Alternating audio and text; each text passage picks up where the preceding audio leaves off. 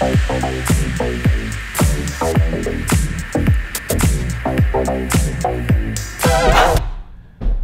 was intense. Hey, it's Josh Thom, and welcome back to another video. Hold on.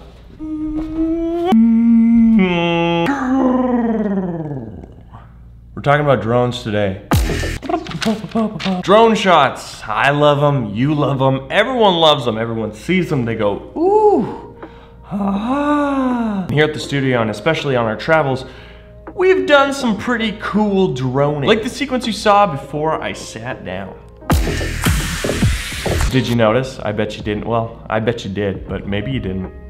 One of those shots was fake. Yeah, you might have noticed. I mean, you know, it's not the perfect, best ever solution ever, but if you didn't notice, it means that it's pretty good. Indeed, this shot is fake, made on Google Earth. What? Do you really think that we took this drone, that we flew it like 10,000 meters above Hong Kong? Are you crazy? Of course you didn't. We took it into Google Earth Studio. What is Google Earth Studio, you may ask? And I'm amazed that I haven't seen this on YouTube before. Google Earth Studio is like Google Earth X After Effects X Premiere, or whatever your editing software is. It allows you to take all the greatness of Google Earth, include some pans, tilts, 3D action of the entire world or other worlds. That's another feature. Render them into individual photos, which you can import into your editing software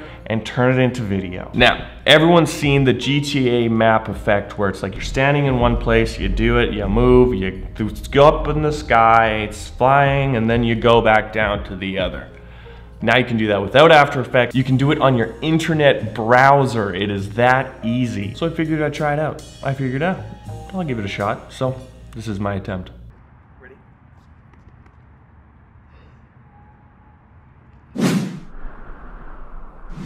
Okay, here we are. Not bad. But you notice that watermark on the bottom. Now that thing right there, don't worry about it. I've got a workaround. Another thing is that I'm Canadian, and it's pretty illegal to fly a drone here without the regulations, without the flight records, without altitude, without checking right licensing, whatever, getting registered, protocols, procedures, flight records, submitting forms, listening to a radio to ensure that you're not in used airspace. Or you could just fake all of that. Just fake it. Who cares? On Google Earth Studio. Let's jump into it. Now, one quick thing before you get into Google Earth Studio is that you need to sign up, and in order to sign up, you need to actually submit an application. It only took me 2 hours to hear back on my application, which is like nothing. So after you send that, you'll get it back, you'll get an email, you get verified, boom, bada boom, you're in the program. So here we are in Google Earth Studio, and we're gonna press blank project. Get all of these settings as if we were setting up a sequence in our editing software. So I'm gonna name it, I'm gonna say drone fake. World, this is what I was talking about before, definitely on Earth. Our dimensions, now this is where we're gonna beat that watermark that's in the bottom corner, because we're gonna film in 4K, or we're gonna record in 4K. So we can crop in, we can punch in, and then we won't see that watermark anymore. So the way that we do that is we make our settings 3840, so then it's gonna expand that into a 4K bounding. First, I'm gonna set my frames per second, and I always do 24, just because that's how I record my videos. That's how everything else on my timeline is gonna add up. So I'm gonna do 24 frames a second. Go ahead and hit start, and then you're gonna see the world. It looks pretty cool, you know, you can zoom in. Oh, look there, Africa, okay, looking pretty cool, nice. So the first thing you do is just look up in the world wherever you want to shoot. One of my favorite places that I've ever traveled to is Singapore. I have videos on it if you want to check the link in the description. So I'm gonna look up Marina Bay Sands in Singapore, and we're gonna do a drone shot over top of the Marina Bay Sands, which would totally not be allowed. Totally illegal. I don't even think that I would ever try that. Boom. All I do is look it up. And one thing to note is that the resolution when you're looking around on the globe isn't gonna be as good as your exported product. When you export the product, it's gonna take a long time, it's gonna render that out, and it's gonna look really, really good. So I'm not gonna mess with any of the other camera settings. I'm just gonna kind of stay with the basic setup here. But the first thing you do is just set up where you want your shot to start. You can tilt the camera a little bit if you want some 3D action. Now you gotta remember, I'm shooting in 4K because of that watermark. So I wanna make sure that I pop out a little bit further than I want my shot to be, so that when I punch in, it won't be in the shot. So there, I kind of like the way that that looks. It looks pretty cool. Now what I'm gonna do is lock in those keyframes at the beginning of my timeline. So that means hitting these 3 diamonds. And now I'm gonna have 5 diamonds across my streak like that. That shows the beginning of the shot is ready, it's set. Now let's fly the drone. I move my timeline over to the very end, just gonna be one solid, good movement. Then I'm gonna find my endpoint. So I'm kind of just gonna pan the camera a little bit, tilt it a little bit. Maybe I can tilt up a little bit more than I was, like that. And then I can lock in those keyframes again by hitting those diamonds, making sure that on my timeline I have those diamonds set so that we can see that motion happen.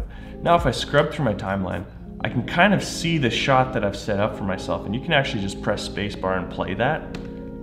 Kind of looks like that. Once you're set up with the shot, you like the way that it looks, it's looking good to you, you're just gonna hit render. Your render setup, you can see the previewed shot, you can see how many frames you want to export. If maybe you cut your move a little shorter. That last point is the attribution projection, where you can place that watermark wherever you want. So let's say you want to maybe crop in a little bit further on that far right, then you can put the watermark somewhere else. Now I'm not recommending that you don't attribute Google for these images. What I'm saying is if you want to slip it in a shot, I'm not saying to do that. I'm not saying to do this. Keep the watermark in there. Make it look good.